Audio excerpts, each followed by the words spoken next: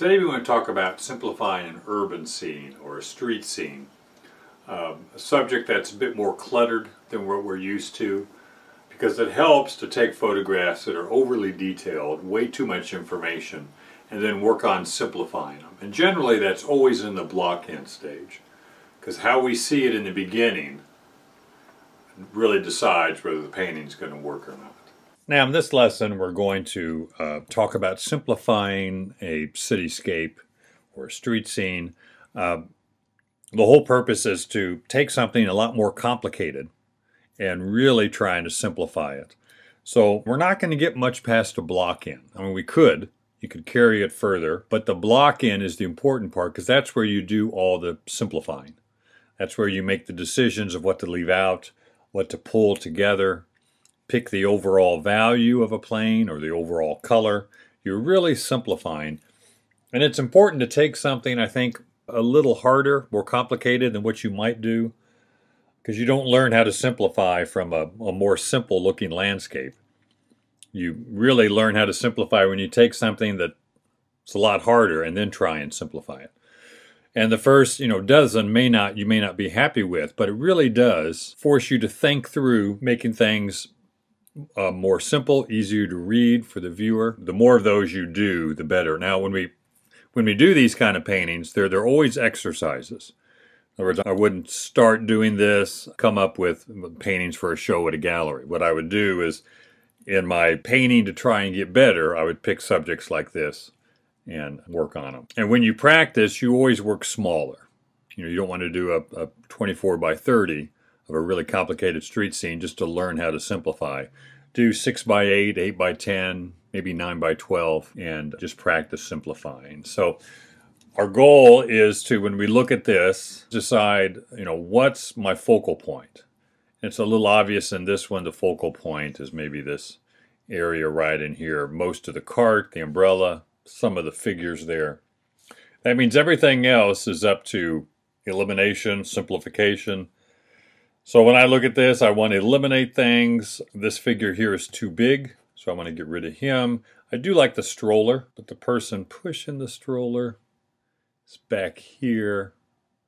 Anyway, I want to eliminate that. It kind of conflicts with my focal point. Eliminate this and this.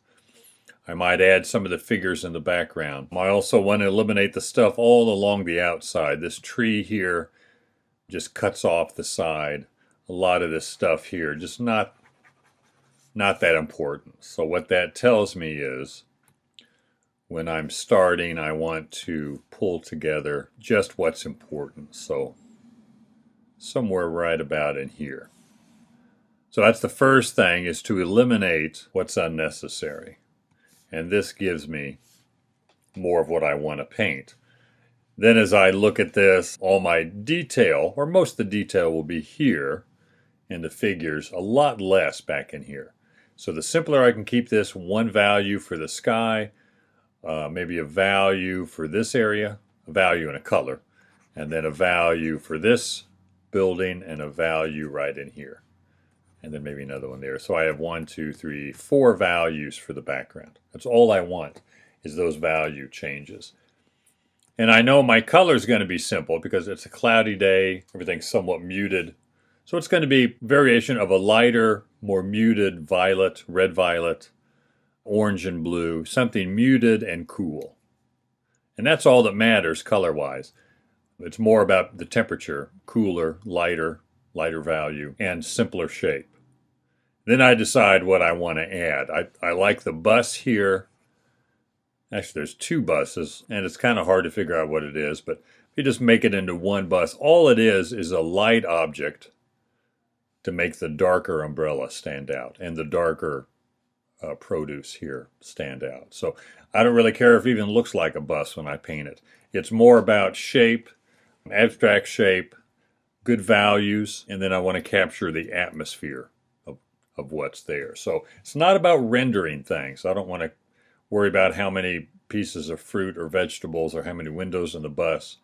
It's all about simple shape, simple value, with the focus, again, being right in here, not on the outside edges or the background. It's always about the focal point. So the background should just make the center of interest stand out better.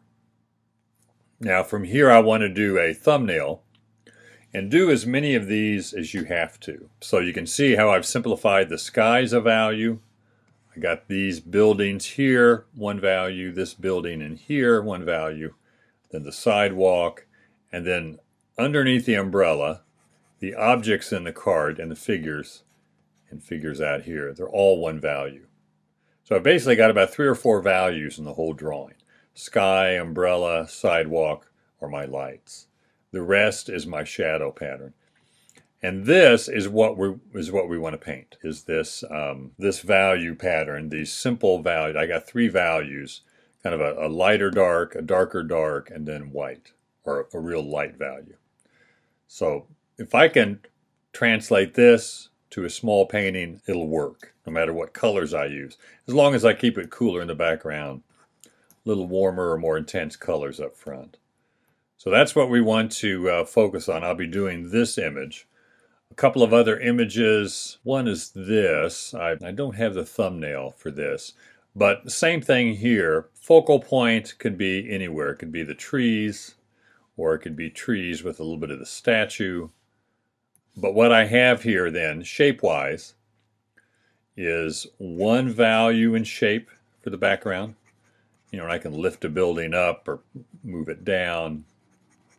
Doesn't really matter. What I'm doing here is suggesting shape and value. So this would be one shape and value. The sidewalk going this way, and the street back in here, all that would be one shape and value.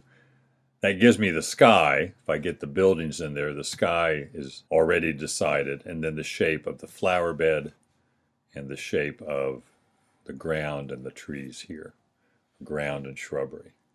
And if I can get one value for all those upright objects, the flowers, the bench, trees, figures, buildings, all that, just one darker value, and the statue, and then the lighter sky, lighter sidewalk. And if I can get that design of that simple dark and light, get that down with paint, it's going to work. It's not the detail that makes it. It's the getting the right values and the right shapes of these things. I would want to, first, again, just like the last one, crop. If my center of interest starts around maybe the statue, I would probably zoom in and paint that. That zooms into what's more important, eliminates stuff that's not.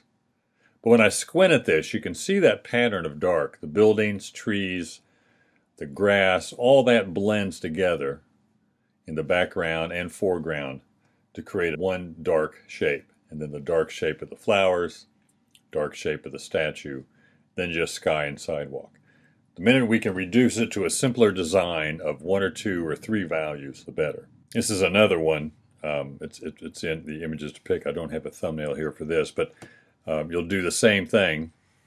Decide what's important and what's not. And right away I know that this guy's not important. These figures down here. The rest I think works pretty good. I would play down these trees because they're way over to the side and emphasize these a bit more.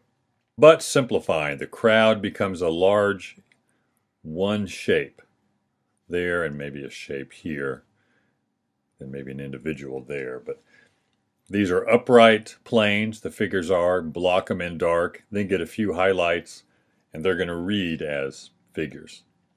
Same thing with all the little holes in the bridges. When I look at this area becomes just a dark shape on the bridge compared to this area. So it's about eliminating, pulling together, simplifying to make it read as simple shapes, make it look like brush strokes. I want it to read as paint, not as a photograph. And to show the atmosphere. The atmosphere is very important in a cityscape, just like it is in a landscape. So the next one here, this is a vendor here in all these are New York, just easier street scenes. It's a really great place to paint and get material. So the first thing I wanted to do is decide what I want to leave out, and that's even too big. What I'm interested in, obviously, is the vendor's stand there with the umbrellas. And I want enough over on the right side to balance it out. I don't want the cart to be in the middle, but I have to have something over on the right side now to balance it out. If I have the right side edge this far over, I could zoom in a bit more. And usually we do this with thumbnails until the advent of the computer, but this to me is more of a square or a vertical composition, because I'm really not interested in the right side with the figure and the motorcycle. That's more of what I'm interested in. So he's off center. You know, the umbrella's close to center, but there's less space here, more space here, so it's not centered. But my focal point can be, you know, right in here, it could be there, or it could just be the figures. But this is what's important in this area. The background should just make the umbrellas and the figures stick out. So the background here is light enough that the darker figures stand out, but it's the background is also dark enough that the lighter umbrellas stand out. So everything is geared towards contrast. Color-wise, it doesn't matter. I probably wouldn't use the green trees in the background. I might use a, you know, violet or a warm violet for fall trees, or, you know, something that's maybe a bit more interesting than just green all the time. Green's the commonplace. We think of trees, grass, we think of green. So just to change things up. But this gives me the shapes I want, composition, and I got one value for the background. Well, let's go to my thumbnail. I've got kind of a lighter dark, or maybe a darker light, one way or the other, for the background. Dark umbrellas, dark figures, dark cart. I do have the figure over here. I forgot about that on the bench. And then the pattern of the shadows on the sidewalk. So all that, all the upright, anything upright is dark, or anything in the shadow on the flat area is dark. So one big dark shape sets up the composition. And then the background is just there to make the focal point stand out. So the more we can simplify, the better. This is the last one here, also in New York. What I like about this is pretty much the door with the figures there. This is kind of my focal point right in here. I like the sunlight and shadow on the door, which means everything else is, you know, just up to interpretation. I don't have to be exact about anything. I want to interpret, suggest, simplify quite a bit. So when I crop this, I do like the door, so I'm going to include most of the door. And right about in there. And that to me is a real nice composition. You got these strong lines leading this way. Got the strong vertical lines kind of breaking it up. Everything kind of converges here in the middle, which is where the figures are. So it's a real strong composition, which I think hopefully that draws me to things more than just detail or flashy color. Again, the thumbnail here, you can see the strong lines still. Everything eventually leading down to the figures. The strongest contrast is right in there. So when I paint this, whatever color and temperature I use here in the shadow will be very simple. As long as it contrasts the bright sunlight on the door, sunlight in the background. Simple dark and light shapes. You can see the big overall pattern, you know, starting here and just winding down through the figures, through the background shadow pattern. And it's all somewhat connected. And if I can transfer this to the canvas, then it really doesn't matter what color I use. I do want to use enough of a color temperature to suggest the atmosphere. Things getting lighter and cooler as they go back in here. And the sunlight warm enough and shadows cool enough that it reads the sunlight. But this is what makes the painting. Color is just the icing on the cake.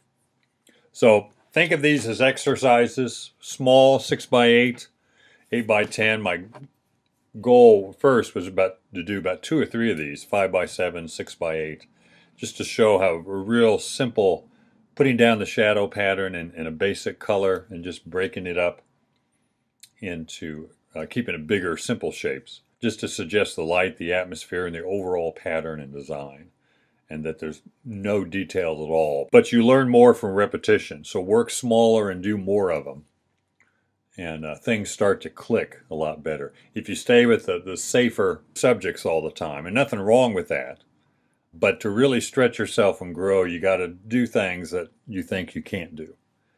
And then you have to figure out ways to do them, and really helps your painting overall. I do the same thing with figures. I don't do much figure painting, but I do a lot of figure painting for practice, and that makes my landscape a lot better. The key here is repetition and practice.